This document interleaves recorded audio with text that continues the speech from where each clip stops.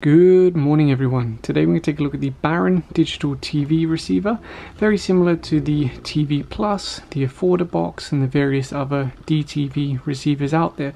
So what do you get? Obviously you get the receiver itself, you get a 5-volt power adapter. That's important to know because most other boxes are using 12 volts, and if you plug 12 volts into this it will break, so make sure you use the included power supply. You get your AV cable.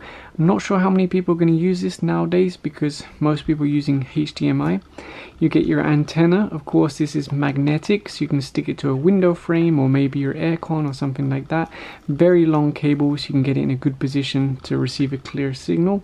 And depending on the version you buy, this one is with Wi-Fi dongle. That's right, it actually includes a little Wi-Fi dongle, and then you can watch YouTube. So that's one of the key features of this, that you can actually watch YouTube.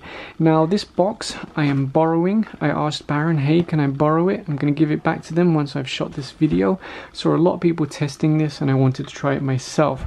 The only thing is I'm going to use a HDMI cable to connect it to the TV.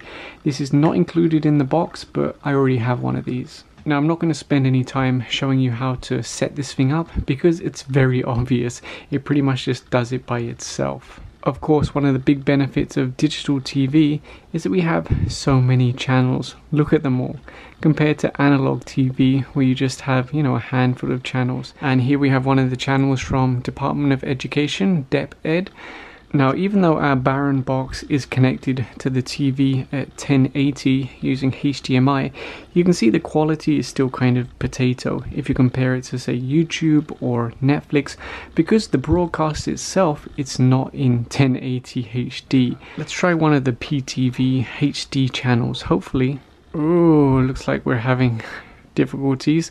Let me try move the antenna. Okay, so I moved the antenna outside and look, it's working fine now, and that is a lot better quality.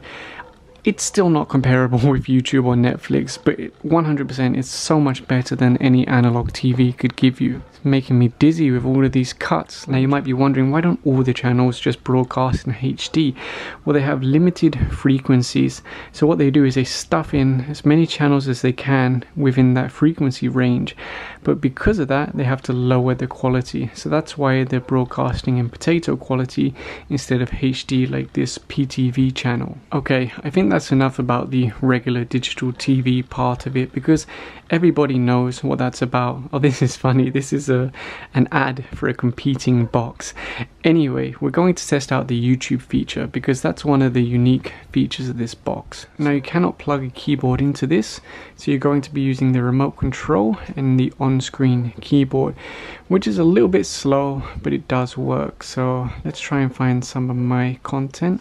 And there you go, it's loading the thumbnails to my videos now. Now, unfortunately, while there is a section on the left for favorites, I haven't found a way to actually add my own favorites or my own keywords that I want to save.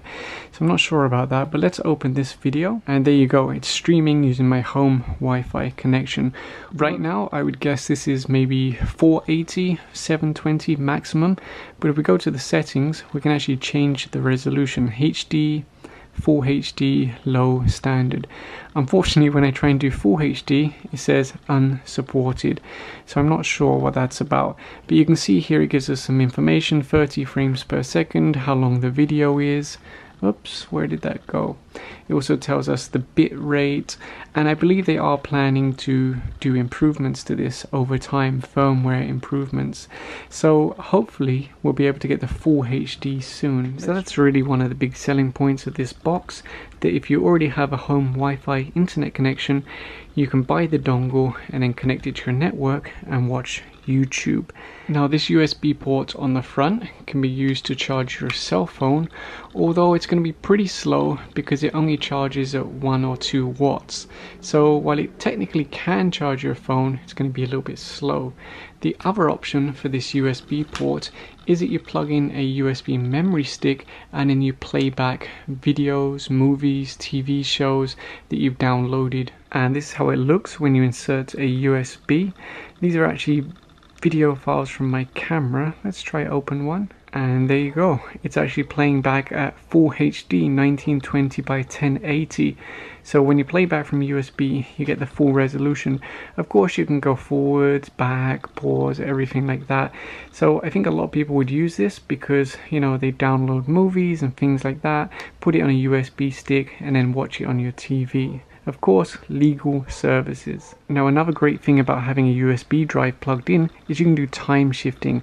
So I say, oh, what did she just say? I didn't hear that. I can actually rewind. So let's go back. And there you go. Play from what she said before.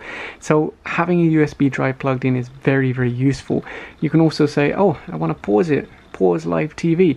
I'll go make a coffee. Then when I come back, play. Pretty cool, huh? Now of course you do need a USB stick plugged in to do that. Another thing we can do when the USB drive is plugged in is record.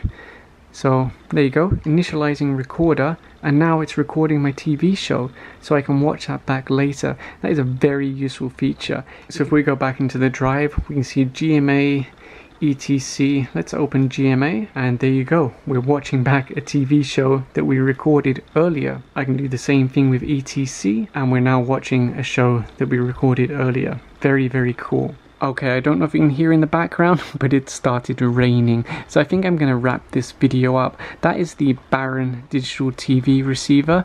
Like I said, I did borrow this from them, but I'm planning to give it back.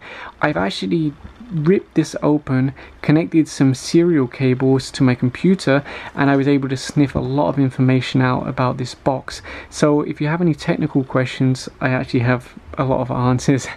I would say it's pretty good. It's a useful box, especially the Wi-Fi feature, being able to stream YouTube.